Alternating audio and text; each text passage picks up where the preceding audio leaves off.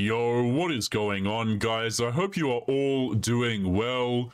So on today's episode, we have here an absolutely disgusting article which goes over the 5 reasons why your wife is cheating on you. Now, guys, I'm going to extend this to 5 reasons why your wife or girlfriend is cheating on you, because basically what this article does is it comes along and says, look, if you're being cheated on, if your wife or girlfriend or partner or whatever has been cheating on you, then somehow it is the man's fault. Somehow it is your fault. Somehow you need to apologize. You need to make things better, guys, because of course, when women cheat, it's entirely appropriate. So we're going to be jumping into this article here, written in the year 2022 by a woman named Anna Davies. Okay. Now, oftentimes when I cover these articles, guys, they are terrible. Okay, I don't care how many sociologists come along and read them or write them. I don't care what kind of English degree these people have. To me, they are downright reprehensible. And unfortunately, a lot of men buy into this idea. Okay, the amount of dudes, before we jump into the article here, the amount of men that I've seen, whether it be on Reddit stories or just dudes sending me things where the guy gets cheated on, and he somehow thinks that it's his fault or he needs to, just be more emotionally available or some crap like that. Guys, let me narrow this down for you, okay? A person cheats on another person because they're a piece of crap. It is what it is, okay? So let's jump into this article here. Again, written by a woman named Anna Davies. And let's see what she has to say. So, Susan Shapiro Barash knows affairs. For over 30 years, the reporter has been compiling research about what makes women cheat. The result is a revised edition of her book, A Passion for More, Affairs That Make or Break Us. And she says, even 30 years ago, I'd found there was a striking absence of guilt and a sense of entitlement about affairs.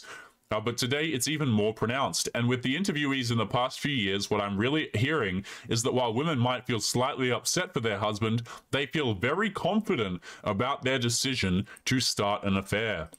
Barash interviewed women of all ages, races, and geographic locations within the United States, and she found that affairs didn't discriminate by age or life stage. I spoke with one 80-year-old who had 2 homes, one in Florida and one in Pennsylvania.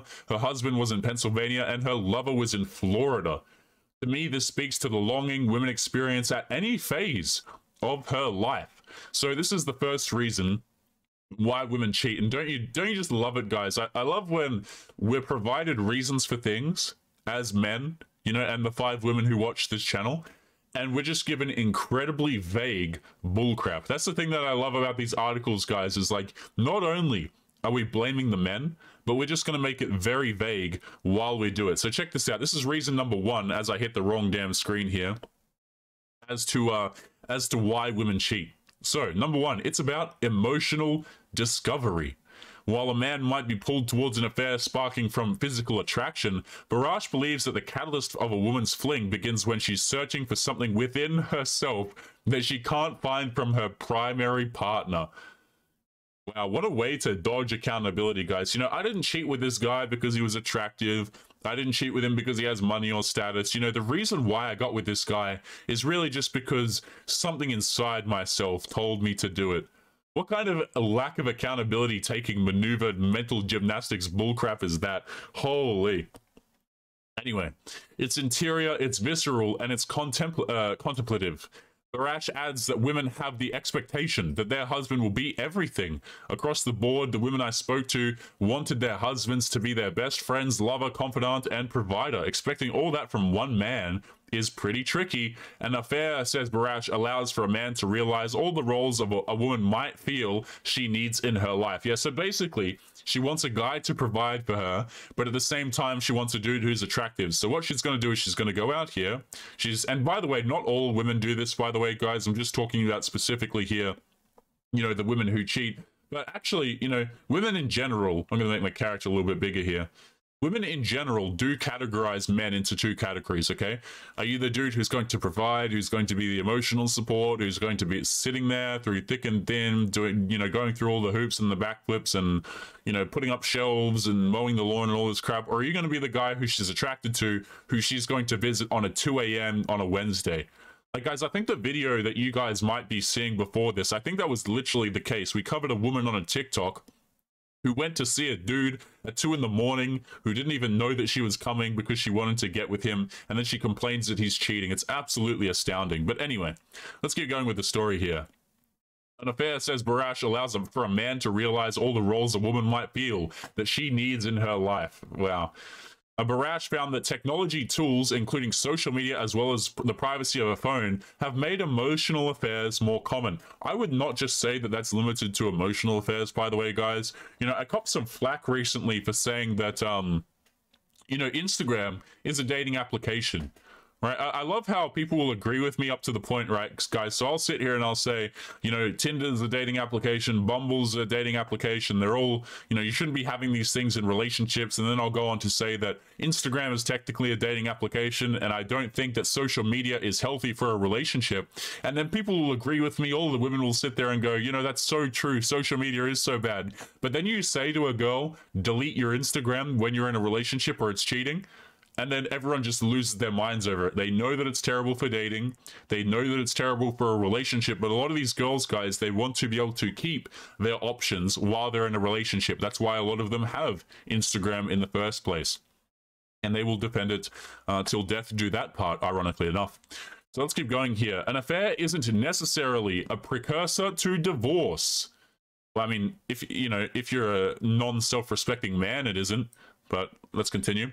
Barash's research found that 52% of women will stay in a marriage after an affair, and an affair is often used as a bargaining chip to demand change. They'll look at their husband and say, I've been having an affair because I'm unhappy. I love you and I want to stay with you, but you need to understand. Oh, don't worry.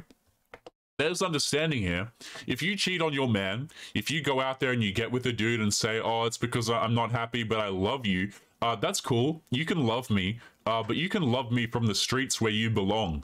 You don't get to stay in the house. You don't get to stay continually supported. You don't get the emotional validation. You don't get the attention. You get to go out there and, hey, whoever you cheated on me with, fantastic. You can go hook up with that guy, and don't worry, I'm sure that he'll take you in, and I'm sure that he will give you a relationship. So why don't you let us know how that goes?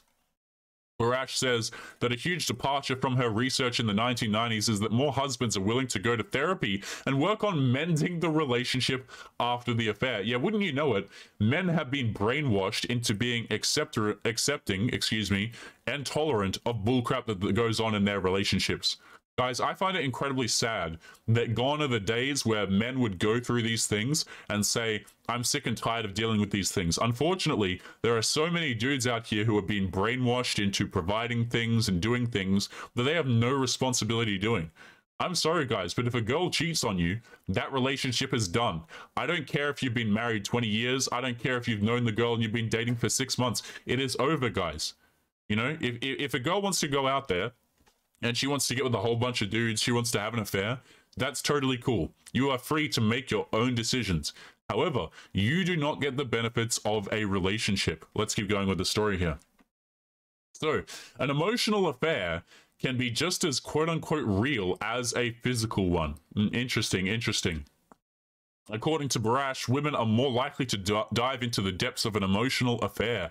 An emotional affair may not be physically consummated, but the intimacy can be breathtaking and can awaken a woman to what's missing in her life. Barash found that technology tools, including social media, as well as the privacy of a phone, have made emotional affairs more common than they were in the past. She adds that the CP word also caused a surge in emotional affairs. Wait.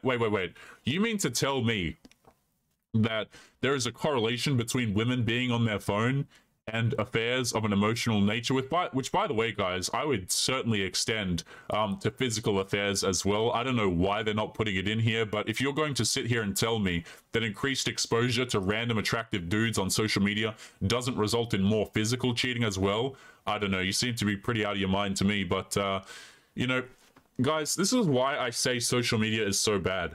I would not be sad if YouTube were deleted, okay? Instagram were deleted, Twitter were deleted. Just delete everything. Let's go back to the Stone Ages before all this crap began, guys, because I don't know about you all, but personally, I think all of this technology is absolutely terrible for relationships. I think it's terrible for families. I think it's terrible for relationships. It's terrible for communities. And yet you can sit here and say that, and a lot of people will agree with me. And then I'll tell her, you know, you say to a girl, delete your Instagram, and she'll defend it for the rest of her life. So, blah, blah, blah, this has made it more prevalent. Another aspect I'm hearing from women is, wow, life feels really precious and precarious. I may as well reach out to the person I've always longed for, says Barash. Even as open marriages have become less taboo, Barash found that it hasn't decreased the desire for a secret affair. Am I the only one who thinks that open and marriage should be mutually exclusive? Like, if you want to be in an open relationship, if you want to see other people, why are you in a marriage in the first place? You know, why would you engage in something that's sacred? Why would you go out here and go, you know what, I'm going to commit to one person and then not commit to one person? Dude, society is just absolutely backwards right now. Point number 4. Open marriage acceptance hasn't decreased the desire for an affair. Despite open marriages, becoming less taboo than they were in the past, Barash says the majority of women she interviewed kept their marriages closed and their affairs secret. This was even more true of the Gen Z women Barash interviewed. The majority of them are still adhering to a conventional paradigm while breaking the expectation or rule of monogamy. I think that really feeds into societal expectation or almost a cultural encouragement that we all marry and that love everlasting is the key to happiness. I don't know who on earth, like, marriage is not about happiness. It's not about, you know, feeling that fiery passion until the end of days. A lot of people will tell you that marriage is hard work. You know, marriage isn't about going out here. And guys, this is just my perspective from someone who's unmarried, okay? So take it as you will. But I don't think that marriage is supposed to be a thing where you go into it looking for happiness. It's something, at least from what I understand, that's incredibly difficult. It's hard, and there are a lot of days where, you know, you might not like your partner. It's more of a duty than anything, as opposed to, yeah, I'm just going to marry this guy because, you know, I always expect the butterflies to be there. The girls who expect the butterflies to be there all the time are the ones who end up divorcing their husbands and taking all of his money, taking his kids, and all that kind of crap down the line. So I don't know, man. These girls who are marrying for, like, butterflies and happiness seems like an incredibly stupid idea to me. Well, let's continue here. In the US, there is an unrealistic tendency, to expect marriage to be a fairy tale and the key to happiness. Yeah, see, I agree with that. Number 5, the way Americans have affairs is unique. I don't know who would buy this book in France. Barash says affairs are deeply embedded in some cultures, but in America, our societal messaging and how we cling to it is the idea that wedding is the fairy tale and that marriage is the key to happiness. Because of this, leaving the marriage doesn't always seem like the right choice, at least at the beginning of an affair. The danger, Barash says, is that many affairs take on a life of their own. So let me get this straight. Women who go out here and have affairs, not only is it the man's fault for not fulfilling emotional needs, physical needs, whatever the case may be, but also that women are feeling justified in staying in said relationships after they have the affair. That's just absolutely amazing stuff to me, guys. So let's do a rundown one more time of some of these points here, and then we'll wrap up today's episode. So number 1, the reason why your wife or girlfriend is cheating on you is because she's looking for emotional discovery, you know? Or number 2, an affair isn't necessarily a precursor to divorce. So even if she is cheating, guys, don't worry about it. You know, you can still go out here and you can still go through therapy and work on mending. Fantastic. Yeah, that's definitely what men should do. Emotional affairs can be just as real as a physical one. So they're looking for something real. Dude, what on earth is this? I'm going to get an aneurysm. Open marriage acceptance hasn't decreased the desire for an affair. You know what? I'll tell you with this, guys. If you're the type of guy who goes into a marriage and you open that marriage, you didn't have a marriage to begin with. Like, I see all of these girls pushing for open marriages, and then the dude just gives in, and he thinks that his girlfriend hasn't been cheating on him the whole time, or that it's an incredibly terrible idea. You know, a lot of these people who have open relationships, guys, I don't know why dudes do this to themselves at all, especially in the case of marriages. But gentlemen, we are going to be leaving today's episode there. As always, guys, remember to leave your thoughts and your comments. Gentlemen, what do you think about today's particular article? Do you think that cheating is ever justified? Personally, I think absolutely not. I think it's disgusting no matter what gender you are, and that's my stance on the issue. But guys, we're going to be leaving it there. Make sure that you take care of yourselves, and I'll be seeing you all in the next episode. Peace. Yo guys, Past Taylor here. Just want to say thank you if you made it to the end of today's episode. Don't forget to subscribe to our other content creators over here at Fiend Gang, Hadan from Peace of Mind, and Detective Warg. Their channels will be linked in the video description. They've been putting out consistent content for you guys to enjoy, so make sure that you go and show them some love. Their channels will be linked below. Also guys, if you are interested in supporting the channel, make sure that you come and join us for free over on Locals or Patreon. On Locals and Patreon, you guys get access to archived video content that is no longer available here on YouTube, and supporters also get access to exclusive videos where we cover different kinds of topics that you won't see me talk about here on YouTube, because to be honest, YouTube just really doesn't like it. There's video topics such as how broken families are created and how men can avoid it, bad traits that men can have, the reason why women chase married men, etc. So if you're interested in supporting, make sure that you go and check that out. And lastly guys, if you're interested in getting a character made like mine, be sure to hit up our artist at the Gecko Ninja. He is linked in the video description as well. He's been doing art for Fiend Gang for quite some time, so if his stuff interests you guys, make sure that you hit him up for a commission. As always, he will be linked below the video. But with all that being said guys, make sure that you take care of yourselves, and I will see you all in the next one, for real this time. Peace.